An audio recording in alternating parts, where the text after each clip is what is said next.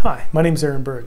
In this video, I'll present my impressions and general evaluation of the new digital survey device called the BRIC4, or Bluetooth Ruggedized Integrated Cartographer version 4. I'll address three key questions that I have about the device. First, do I like it enough to even use it? So let's call that an initial impression and usability. The second question is, after calibration, does it give reasonable survey shot numbers in comparison with the Cave Research Foundation's survey course? We'll go into some detail on that.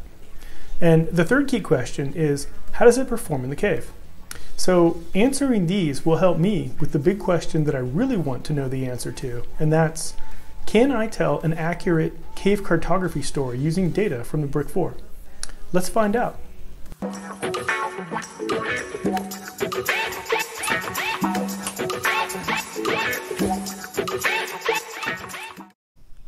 The brick is aptly named because, well, it's kind of like a brick. Actually, it's exactly the same size as the case used to house the Disto X2 because the device is literally built into the Pelican 1015 case. Different from the Disto X2, there's only one external button, which is this one, which is used to turn it on,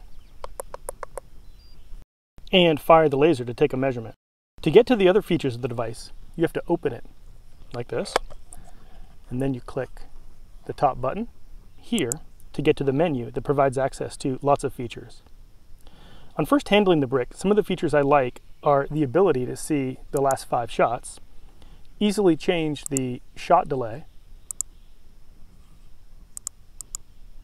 and the onboard error tracking feature, which is pretty awesome.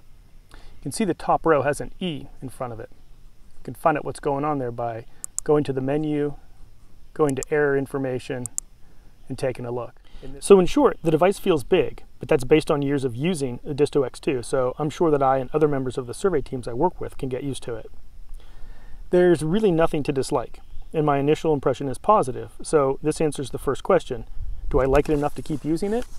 Yes.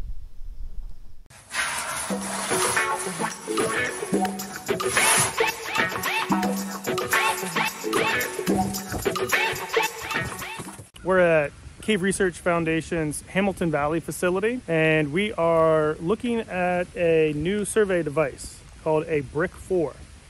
And so right now we will shoot this on the CRF compass course, which is right here.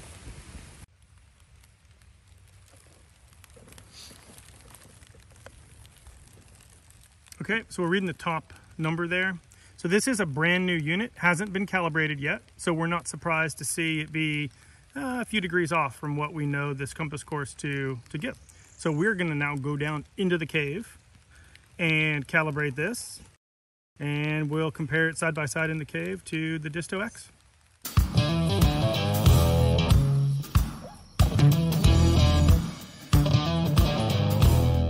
We've now moved down into Edwell Cave, and what we're going to do is calibrate the BRIC4.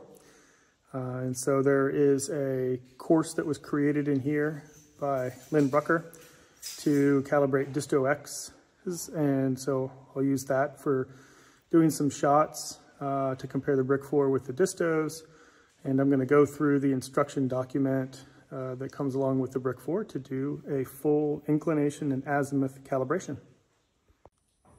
So this top button right up here will take us to menu. And then we can use the middle 2 buttons to cycle through the options. We're going to calibration right here. Press the top button, enter, and we're going to go down here to full inclination and azimuth calibration. It says AZM/Inc. Calibration, take unidirectional groups of 4 shots while rotating instrument. Only last 4 shots of each group will be saved. Press any button.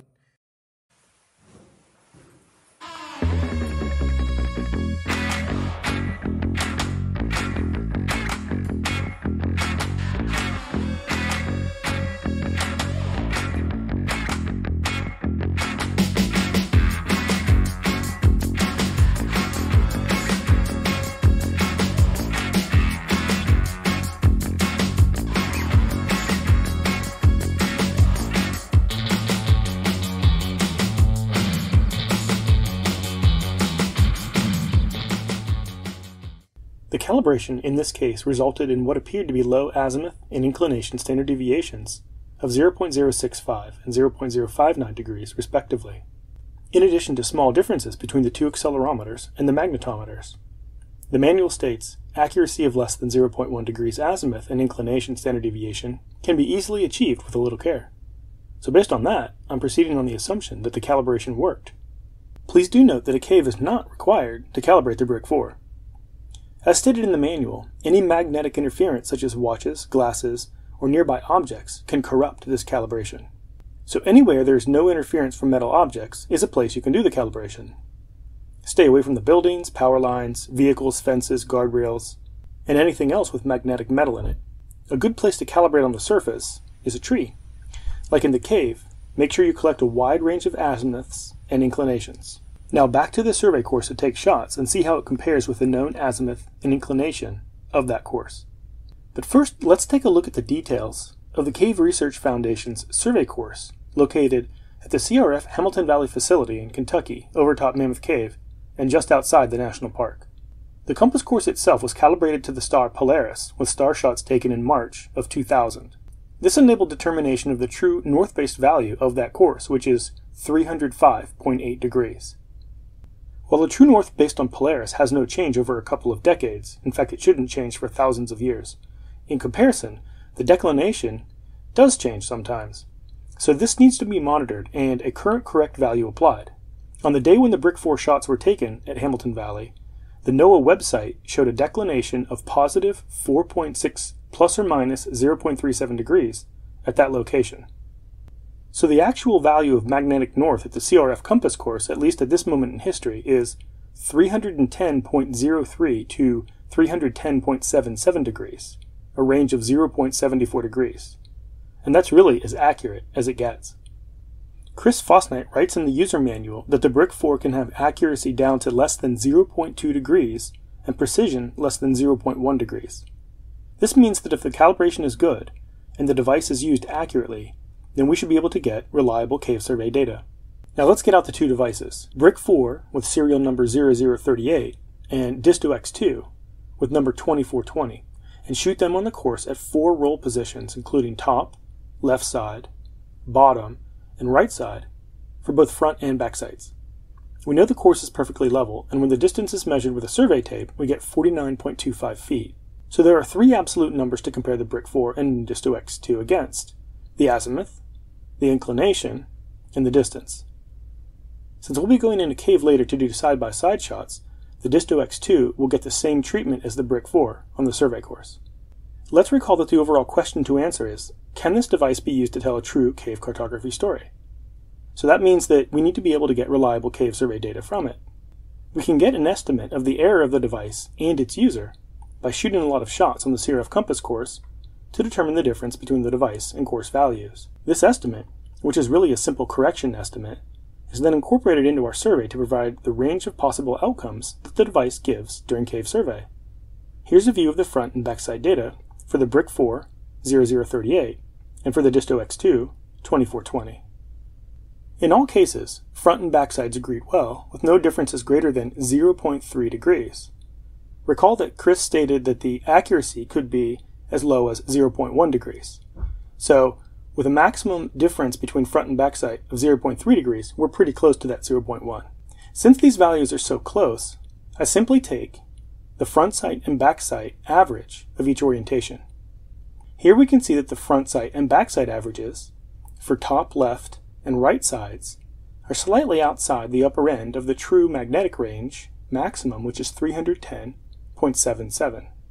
And the average bottom roll position is well inside the range. Since we can't know which orientations will actually be used in cave survey, in this case I'm assuming the worst case scenario, which is the front sight back sight average with the largest deviation from the acceptable range. Thus I'm taking the maximum difference between the worst case average roll position and the maximum end of the range of the true magnetic value. In other words, we're looking for the worst value in the farthest end of the range and assuming that that is the error of the device. This is a more conservative estimate than simply taking the average of all roll positions for front and back sight. meaning that for these data in this analysis, we can say that the error is equal to or less than the particular maximum value. For the BRIC4, that value for azimuth is 311 degrees, which is really only 0.4 degrees from the ideal azimuth of the survey course. However, since there's a possibility that the true value is actually 310.03 degrees, we use that number and the BRIC's measurement of 311 degrees and get a maximum error of 0.97 degrees, or essentially 1 degree. So again, the reason for taking the largest possible maximum is that there's some chance that all the shots in the cave will be done at the left side roll position, and there's some chance that the true value of the CRF survey course is 310.03 degrees, giving us an error of 1 degree or less that we need to correct for. For inclination, we do the same thing and get an error of 0.25 degrees or less.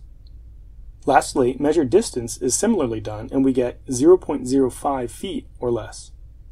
So now for all of the cave survey shots, we correct by the maximum possible error to obtain the most conservative estimate of the actual distance, azimuth, and inclination.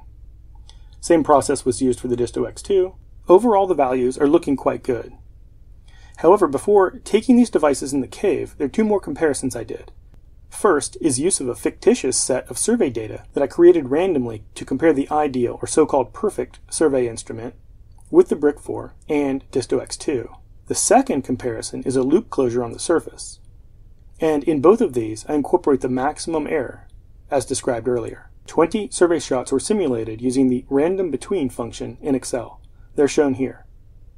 We assume these shots are from a perfect, of course fictional, device that agrees perfectly with the CRF survey course.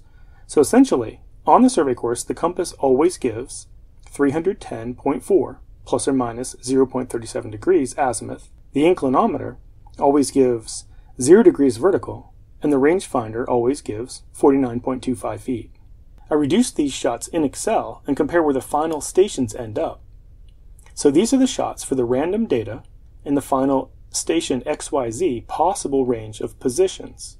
Let's now add the maximum errors from the BRIC4 0038 and Disto X2 2420 as described earlier, and we can see the effect of these devices on the ideal dataset. So this is really just another way to visualize that both the BRIC4 and Disto X2 performed quite well in comparison to the CRF compass course. Next is a simple loop closure exercise.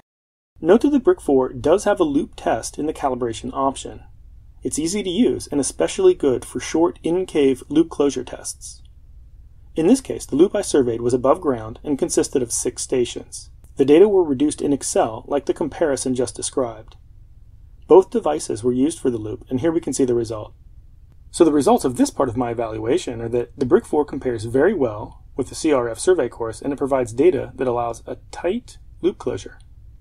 So the answer to the question, after calibration, does the BRIC4 give reasonable shots in comparison to CRF survey course, is a clear yes.